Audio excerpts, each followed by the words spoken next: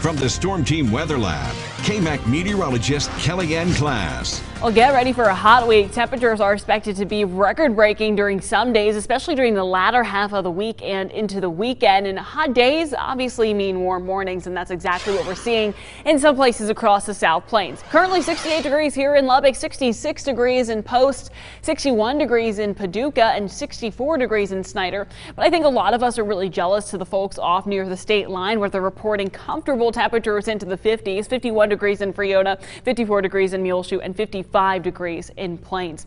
Everyone, though, is going to feel the heat this afternoon. Temperatures are expected to rise up into the mid to upper 90s in some places near the Permian Basin, seeing the triple digits. Here in Lubbock, we could see a potential forecasted high of 94 degrees. That will tie our record of 94 set back in 1992. But if we get a degree above that, that will beat that previous record of 94 degrees. Now, if you're not a fan of the hot weather, you'll have a great day tomorrow. Tomorrow returns to near average temperatures into the upper 70s and lower 80s. Really should be a good one to spend outdoors before things warm up even more by later on this week. And that cooler air brought in by a weak cold front that'll pass through by this afternoon. That also could help to spark off a few showers and thunderstorms, especially down to the southeast and off of the Cap Rock. But it really begins to strengthen as it hits more of the rolling plains and more of those areas as we get a little bit more of some instability. Rest of the area is expected to remain dry by later on this afternoon, so the storm chances will be limited for pretty much everybody.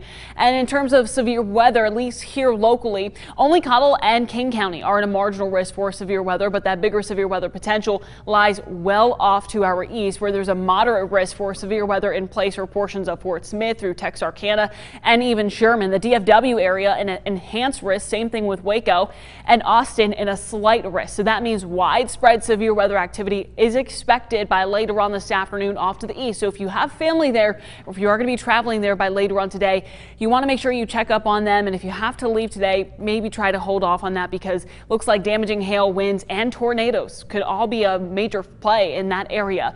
And at least this morning, some of the DFW area also seeing some severe weather. This is a severe warning storm that goes until 7 o'clock in the morning for just outside of the Metroplex. Looks like it is slowly decreasing in its strength, but still dropping about ping pong to golf ball size hail. That is impressive for early in the morning. But here locally, no rain, just mostly clear conditions, a few clouds across the area.